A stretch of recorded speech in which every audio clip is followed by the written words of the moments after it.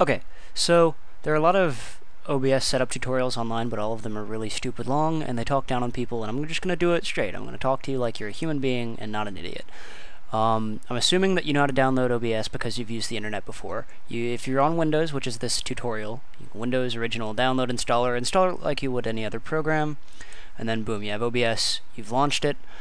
What you're going to want to do is, to start, is click Preview Stream. You have your scenes here and your sources here. Scenes are like PowerPoint slides. Sources are like the things in the slides. So for your scenes, I would recommend having two. So you have scene 1 and scene 2. You can name them whatever you want.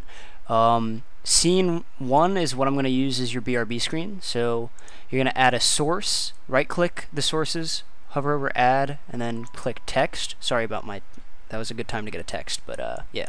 So text, you're going to have this be your BRB text. You want this in case you ever have an emergency and you have to cut off the stream for a little bit. Just BRB, you know. You can make this whatever you want. You can format it however you'd like. But yeah, just a BRB screen. Like, obviously it can be better looking than this. It's not hard to add an image or whatever. You can just do that later. Scene 2 is going to be your actual game. Right click sources again, hover over Add, and then hover over Game Capture. So name this whatever you want. Default is Game Capture. You're gonna ideally have whatever game you're planning on streaming open on this page, and then you're just gonna click on that screen once you do it, and click OK.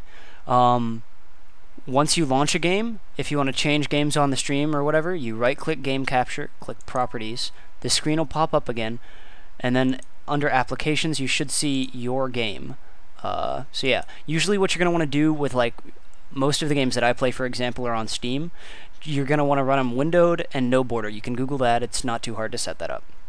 So you have everything in your thing set up. I'll have more tutorials about more advanced things later. Click Stop Preview. Settings.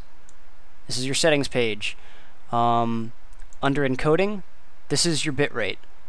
If you have an onboard graphics card on your motherboard, but you aren't using it, so you have like a normal graphics card, you're gonna want to click on this button if it's an NVIDIA integrated graphics card, so that way you save your CPU some processing.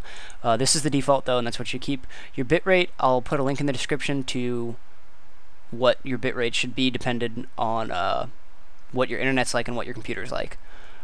Under broadcast settings, mode, live stream, streaming service, this is for Twitch, FMS URL, whichever one's closest to you. Path to stream key, it's going to be on your Twitch dashboard /stream key. This link will be in the description. Click show key. Obviously don't ever show anybody your key. I'll reset mine after this tutorial.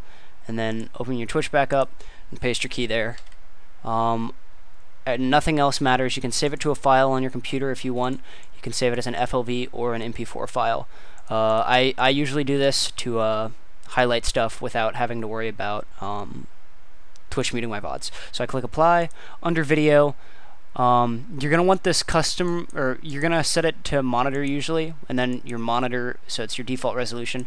If you have a custom resolution, set this to whatever your game's resolution is, not to what you want to stream at. And then your resolution downscale is what you want to stream at. So say you wanted to stream at 480p like I do. You click on that and click Apply. It's easy peasy. Audio, just leave stuff as your default. Like, you have it set up already on your computer, I'm assuming. There's no need to mess with that. Hotkeys, I don't ever use these. You can have them if you want. It's pretty self-explanatory. Aside from that, your stream is set up.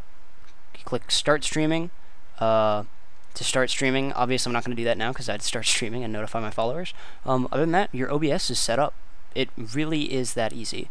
I'll have more tutorials about details in the future. Thanks for watching, guys, and see you later.